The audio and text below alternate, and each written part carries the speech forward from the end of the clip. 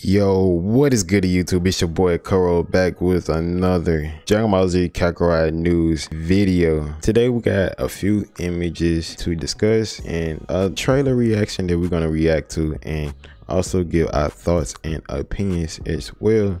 So with all that being said, let's get right into the video. Here we have it, folks, the Ginyu Force. Before we get into the discussion, shout out to the boy Dragon Ball Super Hype. His Twitter will be down below in the description. He keeps us updated with all type of Dragon Ball content and anime news, etc, etc. So go check out the boy a follow. His link will be down below again in the description down below. The Ginyu Force. Now we actually have screenshots of the Ginyu Force up on screen as well. We have Goldo, Jace, I don't know why I say it like that, Raccoon, Birder, and Ginyu, of course. We also have one image of 18 versus Vegeta as well. Can't wait to see that fight. It's just so nice to see like Dragon Ball Z Kakarot show these type of characters off as well, like because I know the graphics and animation is gonna look so dope when the game releases, and also once we get high quality images of these images. So definitely stay tuned for that as well. I would like to see more images of Bunya, to be honest, because like we barely got images of her and actually what she does. I know that is me digressing on this, but I just had to put that out there. Basically we just got the Ginyu Force doing that Ginyu Force pose. Raccoon looks like he's about to do one of his poses, and you know we got Chase, Goldo doing his paralysis technique, and I think right here we have Ginyu about to body change with Goku. Not sure what's going on right here. Can't really see, make out who that is. It looks like Piccolo right there. Piccolo, maybe this. Oh yeah, I think this 17. Yo, is this 7? Yo, Piccolo versus 17. That fight was dope. Like, this an underrated fight in Dragon Ball Z, bro.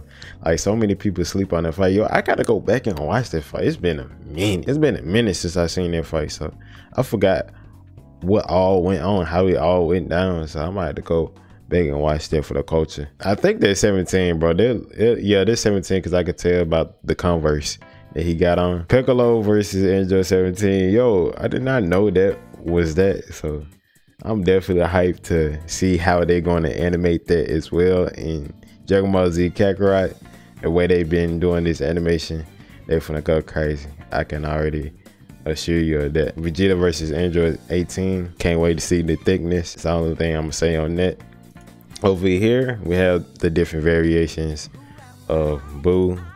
Now, what's very interesting is that we have Evil Boo confirmed in the game as well. So I would like to see how everything's gonna plan out on that. They have every version of Boo except for the Piccolo version of Boo. I forgot what exactly you call their version of Boo, but it's basically Boo with Piccolo cape on and stuff. He absorbed him.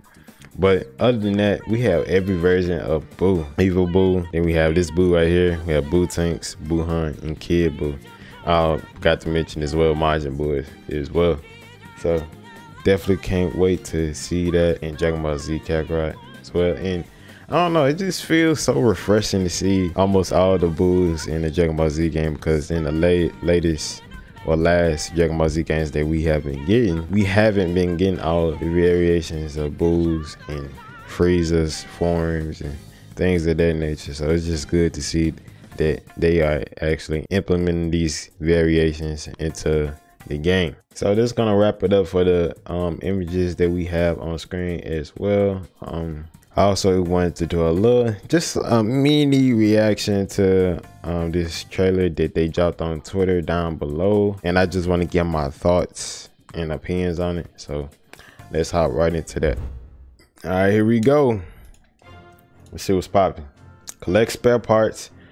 I'll turn them. Oh dang, there are 3 options. R&D. You know what? I'm gonna just let it be. Y'all can read. Power chip. Okay. Yo, you can customize your vehicles and stuff, your robotic vehicles. Yo, this dope. Okay. Bipedal robot. The hover car, you know, essentially driving the wheel. Okay, so you can collect different parts for the car and do upgrades on them. Yo, this is gonna be dope. It's gonna be dope. So this all we have? Oh yeah, this pretty much gonna wrap it up. Oh, hey, hold on, go back. Go back. Yo, we got Goku in his Yaja uniform. You guys know I was talking about they need to add different costumes in the game. So looks like that costume will be confirmed in the game. So that's pretty dope. Yeah, and it's just like how I said, it says sub quests. So I'm some of this like the side quests and stuff like this. So you probably have to do different like side quests here and there to, you know, equip these costume variations of him. That's gonna be dope to see be implemented in the game. So yeah. Wow. Hold on guys, I gotta take this. Give me 1 second. A few moments later. My bad, I had to, you know, take that real quick. My bad. Looks like we're gonna only be able to get that. I'm not sure. I'm just throwing it out there. Maybe we'll get it if we don't pre-order the game, but you might be able to only get it if we pre-order the game, because up here it says pre-order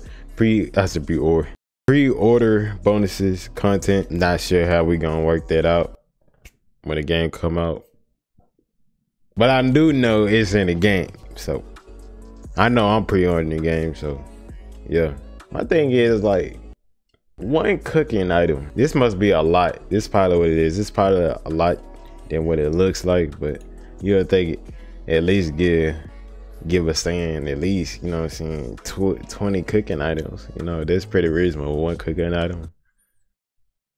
Okay, but anyway, Banya, yeah, I'm definitely pre-ordering her because yeah, she's gonna do a lot in the training mode, and I'm trying to level up my character as fast as I can. So definitely going to be pre-ordering the game for her. But let's look back at it and just give our thoughts. So R&D, customize and level up. There are 3 options. Okay, I can customize my robotic vehicle. Okay, so we got the power chip.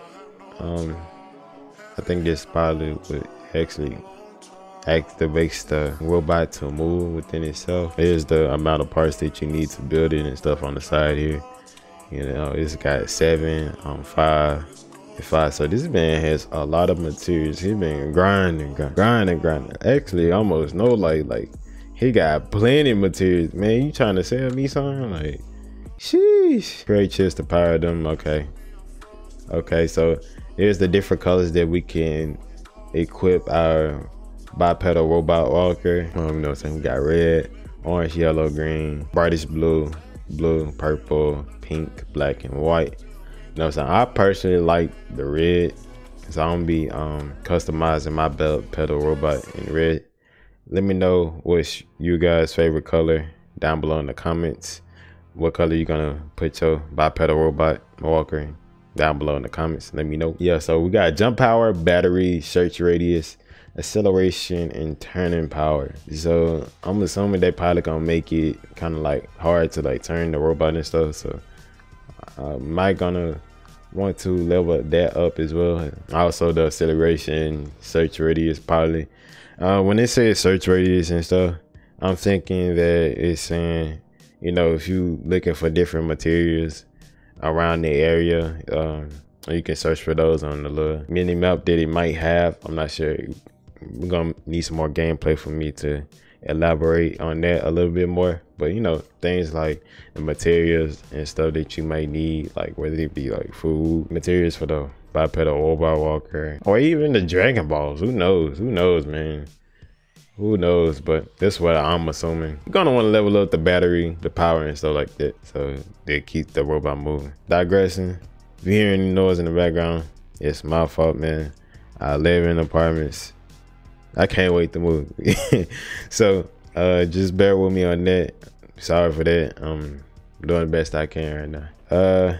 Continuing about amount of iron that you need to have to create it and stuff like that. Now me personally, I don't know, I feel like the bipedal robot walker and hovercar, they're gonna have its advantages, because you see the stats change right up here. The power, I noticed that the power and jump power changes quite a bit. Not too much else. We just have to see till we get more footage on that, exactly how it plays out and stuff. And I'm assuming this the guy that's gonna be the vendor for this type of stuff, because it says material shop, and I'm assuming this guy is gonna be the go-to person that we're gonna want to go to purchase these different items and stuff like that, different parts and stuff.